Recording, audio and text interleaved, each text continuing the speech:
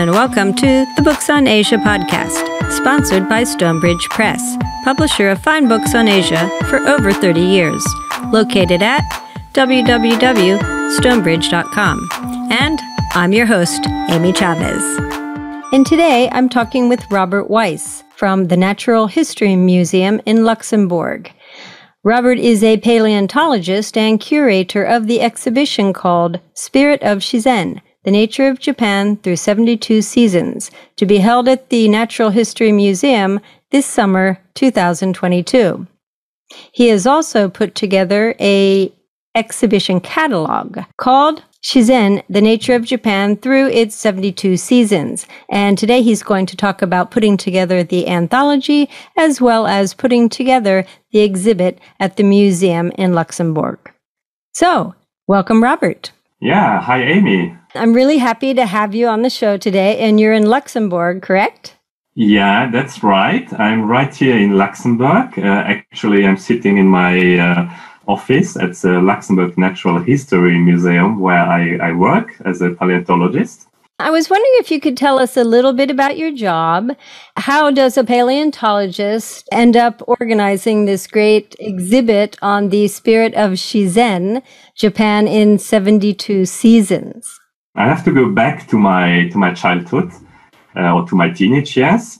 I always had two big passions in my life. One was collecting fossils, so that's the paleontology part, and eventually it became my job. The other was really deep interest into Japanese culture, and especially the natural part. So the garden culture, Japanese gardens, and I started also growing bonsai when I was, I think, 16 years old, and I never stopped since then. And I have always been interested in Japanese garden culture. So it took me a while to get to Japan, actually. I was 30 years old when I had my first travel to Japan. But the first thing I visited was the bonsai village close to Tokyo, and of course some brilliant gardens in Kyoto, especially. Yeah. So how many times have you been to Japan now? I made the count. Has been 9 times, 9 travels, and they were ranging from 10 days to up to 1 month each time. Excellent. How did you go about curating this exhibition at the Museum of Natural History in Luxembourg? We were looking for an exhibition over summer. Here at the Natural History Museum, we usually have a longer exhibition that runs from October till May. And then we have a shorter summer exhibition, which often has a bit more artistic touch. So we sometimes had nature photographers, for example. And we were looking for a topic. And there were some ideas, but nothing really convincing. So I just came up with an idea. I was telling myself, isn't there an opportunity maybe to link my private passion about Japanese nature with my job? And I made the proposal, and it got accepted by my colleagues. So we started working on this exhibition concept a year ago. So at the beginning it was, let's do something with Japanese nature, with the seasons. And I was reading a book actually about the old calendar, so the 72 micro seasons. And that was also the time I got into touch with Mark Hovain, a Kyoto-based garden designer, and he's currently researching and writing a book about the 72 micro seasons in Japan. So I had a very good exchange with Mark, and actually we developed the ground idea for the exhibition, the structure. We developed it together. So Mark was kind of a scientific advisor for this exhibition, and I'm the curator. Yeah. Wow. Okay. So I'm going to just brief our audience on these 72 micro seasons. So basically, Japan has 4 seasons, spring, summer, autumn, and winter.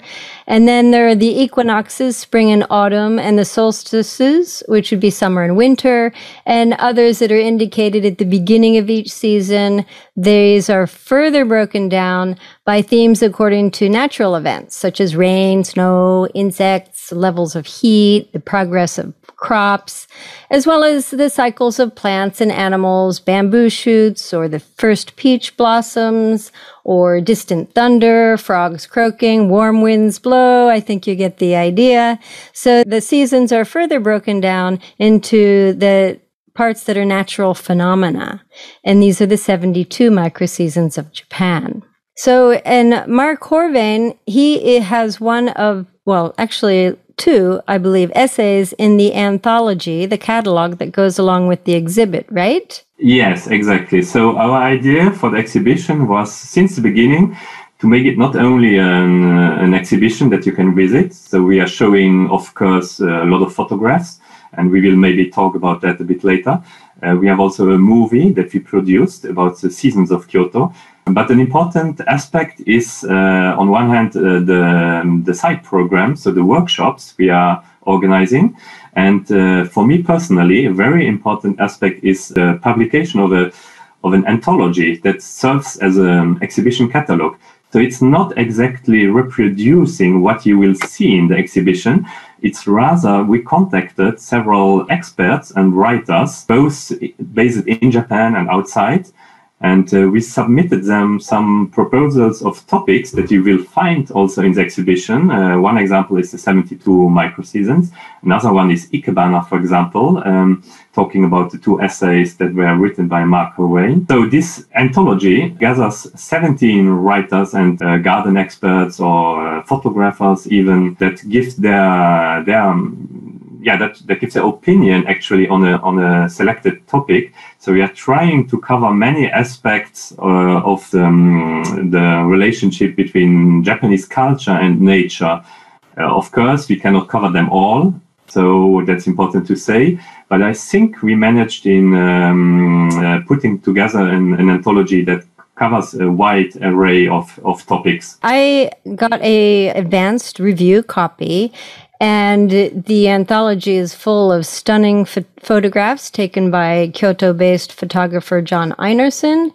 You have many also well-known writers in your anthology. Pico Iyer introduces each season with a short essay. And then we have Kawaharada Mayumi, and she talks about the seasonal words in haiku poetry, the effects of nature on poetry of Matsuo Basho and Masao Kashiki. And Sebastian Razor explains some of the Japanese concepts that evolved around nature, such as ukiyo-e, wabi-sabi, mono no aware. Naoko Abe, who wrote that great book on the cherry blossoms. Yeah. Really brilliant book, yeah. It really is a good book, and it was about the guy who brought the cherry blossoms to Europe, right, from Japan. She has an essay about Collingwood Ingram, who is an Englishman, in that whole story. And then Mark Peter Keane talks about Japanese gardens, including the dry garden, the Karesansi rock gardens. Bruce Hamana talks about the role of the seasons in the tea ceremony. Karen Lee Tawarayama talks about the use of moss in gardens and at temples. Edward Taylor discusses the rainy season. Rebecca Otoa, who also lives in the countryside and has written many books about Japan and traditional Japan, she talks about the autumn leaf viewing. And there's just all kinds of stuff in there, especially those links that really layer the anthology by being able to relate the seasons to the other Japanese things, such as haiku poetry and tea ceremony and gardens and such. It's really quite comprehensive. Yeah, for me personally, the fascinating thing about Japan is that the traditional culture is so strongly linked with the seasons, actually. I mean, it's very obvious in haiku. As you know, in the traditional haiku, it's mandatory to have a seasonal word, the kigo, and that's as you mentioned, Mayumi Kawaharada talks about it in her essay. Of course, you have traditional arts such as bonsai or ikebana that are very obviously linked to nature. Then something maybe less obvious to the general public is the tea ceremony, but in the tea ceremony Of course, talking about tea, you have different types of tea according to the season. And most importantly, you have different types of Japanese sweets, the wagashi, which are accordingly to the season. Seasonality and the passing of time, and also some kind of slight melancholy that is coming with it, is really at the heart of Japanese culture. And that's really a fascinating thing. I mean, you find connections with nature in all traditional cultures, not only in Japan. But I really think that in Japan, also the traditional arts and the poetry and has really this very, very intimate link with the natural world and the passing of time, which is exemplified by the changing seasons. And obviously, the best known example also to our public in Luxembourg will be the hanami, the flower viewing for spring when the cherry blossoms are blossoming. That's something that everyone actually knows about, even if one's not very familiar with Japanese culture. So that's a very obvious example. But there are many, many, many other examples to be found. Yes, and even in something like traditional Japanese tea ceremony, it's the setting of the tea ceremony as well that's connected to nature. So, of course, all of the materials that one uses to make tea are made out of natural materials, bamboo whisks and such. But also you will have your tokonoma, because in your tea room, you'll have a tokonoma. And inside the tokonoma will be a scroll, and the scroll will have a seasonal motif on it. The typical tea house also, if it's a dedicated tea house, will be surrounded by nature. So it's quite pleasant, and it's lovely that Japan keeps all these traditions and that you can go to a park and they will have a tea room there, and they'll be holding tea ceremonies throughout the months and such. So it is quite special, I think, and the fact that they've preserved all these things, it's wonderful. And of course, the cherry blossoms, I think by now, are worldwide. The parties under the cherry blossoms. We organized one in Luxembourg with some people from the Japanese embassy. It was brilliant. We were close by the Moselle, which is the biggest river here. It was really like in Japan. We had the picnic, this traditional food, and it was great. Yeah. Can you tell us a little bit more about the exhibit itself then? You said you had some workshops. So people who do want to go to the Natural History Museum, what can they expect? So first of all, I would like to say that the situation concerning COVID is really good now, at least for the summer. It will stay like that. So we have basically no restrictions at all, at least here in Luxembourg and in most European countries. And that's also maybe why I got notice from several people based abroad that told me they would like to come to Luxembourg, and they actually will. So we have people traveling to Europe and Luxembourg from Kyoto, Japan. We will have people from London, from Paris that will come to Luxembourg to see the exhibition and maybe participate in a workshop. So from that point of view, really, there's no restrictions on traveling for this summer to be expected. The Luxembourg Natural History Museum, for people who are familiar, is based in an historical building in the old town of Luxembourg, so a very lovely setting.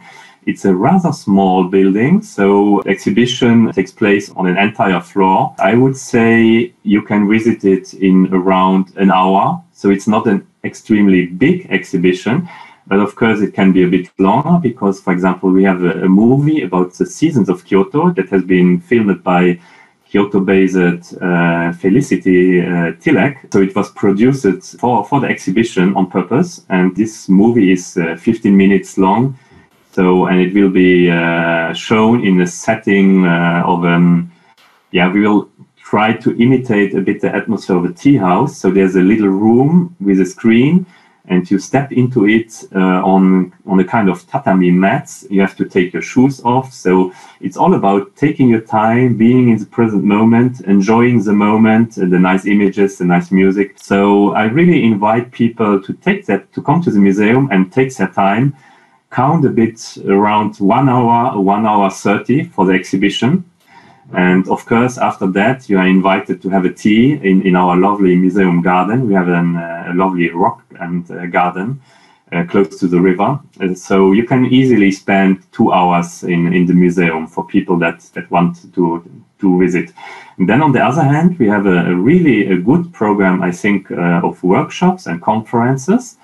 You will be able to attend workshops about calligraphy by Japanese artist Rie Takeda. She's based in Germany. She will come over for a whole day of workshops.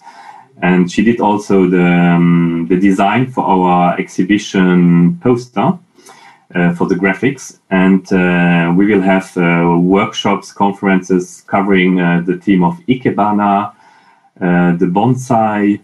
Also, we will have a Buddhist nun from France, Kankyo Tanye. She is a Zen Buddhist nun, and she will give a talk about the seasons in Zen Buddhism. That will be very interesting too. She's also author of books that have been translated in over 10 countries. We will have photography workshop with John Einarsson from Kyoto, who will come over to Luxembourg, about Mixang contemplative photography. We will have online conferences by Mark Hovain about the 72 seasons and Bruce Hamana about the seasonality in tea ceremony. We will have a pop-up tea house in our garden for a whole weekend. So there's really a lot of things to do and a lot of workshops. And we have a gastronomic event in collaboration with the oldest Japanese restaurant here in Luxembourg. There will be food and there will be a lot of information about the role of the seasons in Japanese cuisine. So we cover basically a lot of aspects and all this over a time period of 2 months, because the exhibition opens on the 1st of July and ends at the last day of August. That sounds really full. That's great. And I presume that at the museum you will have copies of the anthology on sale? Exactly. So the anthology will be ready for the opening, which is on the end of June, and it will be sold at the museum shop. And we will also probably give the possibility to order it from abroad. There will be a page on our website, price of 15 euros, which is quite a low price. We wanted to have it at that price so that as many people as possible can enjoy it. Okay, I'll put that link up on the show notes to this episode of the podcast for anyone who's interested in ordering it. I always like to ask people at the end of the show, ask our guests what their 3 favorite books on Japan are. I have to say I am collecting books about Japan or linked with Japan. So my flat is full of books linked to Japan and especially to Kyoto, which is needless to say, my favorite place in Japan. So I am really collecting everything related to Kyoto. I will buy it. And there are a lot of books about Kyoto. So my first pick would be one of the best books, in my opinion, that has been written about Kyoto. It is by Piko Aya, The Lady and the Monk, 4 Seasons in Kyoto. So there we have the link with the seasons, obviously. And I think it's a brilliant book. It's the first book that I read from Piko Aya. Since then, I read everything. So I'm a big fan. And those who don't know him yet, Piko Aya lives part of the year close to Kyoto in Nara city. And in this book, he talks about his first year in Japan and also about how he met the lady, which later would become his wife. It's a nice story. And it's well written, and I really recommend it. Is he going to come to the exhibit? I didn't ask him the question. So as we mentioned, he wrote 4 texts, 4 essays, which you will find in the anthology, but also printed inside the exhibition. So they are really important for us, and I'm very honored that he accepted to do that. I know he's very busy, so I'm not sure if he will be able to come to Europe. I didn't ask him the question yet, but I certainly will ask him the question. And it would, of course, be very nice to see him here. Second book is one of the first books that I have read from a Japanese author. I read it in my early 20s, and I was a huge fan then. I'm still a fan, and the author is Haruki Murakami. And the book is one maybe of his lesser-known books, I guess. The title is South of the Border, West of the Sun. Yeah, that's a great book. That's my favorite. And I have to say many people like Murakami because of books like Kafka on the Shore, where there are kind of supernatural elements in it. Personally, I don't like that. I like the more realistic writings. And so in this book, he keeps it more simple. It's a very simple story. It's also kind of short story. But for me, it was very touching. And I think I read it 7 or 8 times, and I still keep reading it from time to time. And I brought it with me to Japan in all my travels. Okay, and number 3? Yeah, number 3 is, so maybe English listeners are less familiar with French author that I really like. His name is Nicolas Bouvier. He lived for a couple of years in Japan in the 60s, so quite some time ago. And he has written several books about his experience in Japan. One of those books has been translated into English, and the title is The Japanese Chronicles. Nicolas Bouvier is really a traveler for me. It's an example. I really love his writing, his approach to travel and his approach to life. He's a very good observer. He actually the story as how he came to Japan is quite interesting. He left in the end of the 50s with his friend and with his Fiat car. They left Switzerland, where he's originally from Geneva, and they traveled towards India by car. So it took them 2 years. And there's a book that has been published about this journey. It's called in English, The Way of the World. It's a classic in French travel literature. I really recommend it. But in this book, he doesn't cover the Japanese period. So he arrives until India, until Sri Lanka, Ceylon. And there he went into a kind of depression, nervous breakdown, really a very bad period. He got sick, he got fever, everything.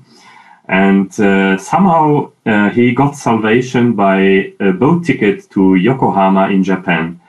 And so he took the ride to Japan, and then he stayed there. He stayed there for over a year, and he resided in Tokyo first, and later in Kyoto, in a sub-temple of Daitokuji. And really, Japan kind of saved his life. It gave him a lot of inspiration, and his experience is narrated in the Japanese Chronicles.